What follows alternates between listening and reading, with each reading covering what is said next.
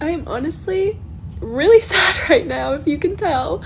That's like the weirdest thing about grief is like, didn't cry for 2 days, was good for 2 days, and now I'm by myself, and it's just like the hurricane, like it's here again, you know? It's, the tsunami is back. Like, it's just so hard, and like I'm frustrated because I, my whole world got disheveled, and I feel like he has moved on, and he is healed and moved on and doesn't care about me, which I don't want him to come back into my life, but it still just sucks, I can't imagine, thank you guys for sharing stuff, like stories that you've gotten through this and it's been however many years, because I could not imagine that.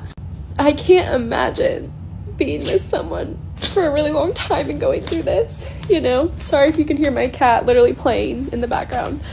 Like, I was only with him for 4.5 years, 1 year married. I could not imagine, though, being with him for longer and this happening, but it's just so sad sometimes, and it's like so hard to have to learn how to do life by yourself again. Like, you don't have that person to call all the time or that best friend to go do things with. And that's what scares me. I've never truly been alone and worked on myself, and I'm terrified of it. Not me crying on the internet more, but I just want to share all of it, the good and the bad, so that I have this to look on a year from now and know that I did heal, but also to help anybody else who's going through heartbreak. Like, heartbreak sucks. It sucks so bad. You like physically feel the pain, emotionally, mentally, everything. And again, I had 2 really, really good days, did not cry at all those 2 days. And then, as soon as I'm by myself, or as soon as, I do something or something triggers me, it just all comes flooding back. And like, it's just a lot.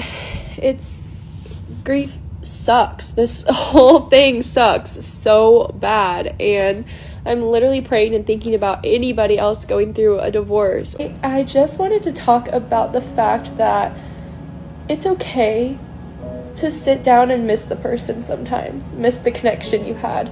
I think a lot of the times I try, and I think I'm really strong about what happened to me most of the time, and I think that I haven't cried about my ex in a long time, actually. But today, I just kind of sat down, and this is a holiday I probably would have spent with his family too, and it's okay to just like miss what you had sometimes. Like, I know that we try and tell ourselves like, well, they weren't right for us, or maybe they were a bad person, or maybe they did this, or they did this to you. And like, while I think that's true, and like, I think that you can tell yourself that, I mean, that's like, I try and put on this really, sorry, this is very rambly, but I really did just pick up the camera and start talking. I think what I'm trying to say is that we tell ourselves, or at least I do, if I'm thinking about my ex, I typically am just like, nope, not gonna think about him. Like, we're detaching, you know what I mean? And that works the majority of the time. But sometimes you can just sit down and cry. You can sit down and let out your feelings. And I think people who don't ever cry about the things, or people who don't ever let themselves think about it, like, we have to think about it. We have to feel the things, and that doesn't make you weak. Like, being vulnerable does not make you weak. I really hate when people say that, because life is all about the human emotions and what we go through. You know what I mean? Like, that is literally life. And I just think that it's okay to just sit down and miss what you had. It's okay to, and that's not even me saying, oh, I miss my ex, I miss blah blah blah. Like, I'm not saying that.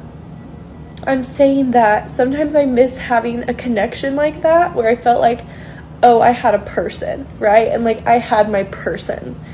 I miss that for sure, but I think sometimes it's okay. It's okay to grieve. It's okay to sit. And I think a lot of the times we try and distract, or we try and fill with voids, or we try and move on to the next person. And some days it's okay to just sit, and it's okay to have a cry and get back out there in life. Something really quickly. So whenever I figured out that my ex-husband was dating the girl that I was worried about at the end of our marriage, I was so sad at first. And then I realized how much stronger I am now than even I was 6 months ago, because that would have made me feel devastated for like weeks, I feel like.